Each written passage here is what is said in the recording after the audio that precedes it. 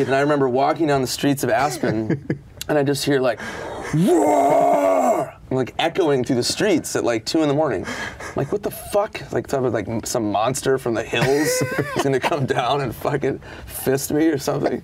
So I'm like walking through the streets, and I look down the street, and there's Farley. He's in a fucking t-shirt, chain smoking, doing cartwheels with like a whole entourage around him. And he was just like, flipping around. And I was like, I can't fucking breathe.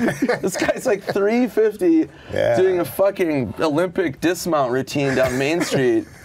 He skated, I remember, in Aspen that time. It was wild, man. Yeah, Farley. I never thought he was going to die because he was so strong. Everybody was like, Farley's going to die. But I was like, no. He seemed like a superhero. Yeah, and then Chris would go, I'm all right? I'm like, yeah.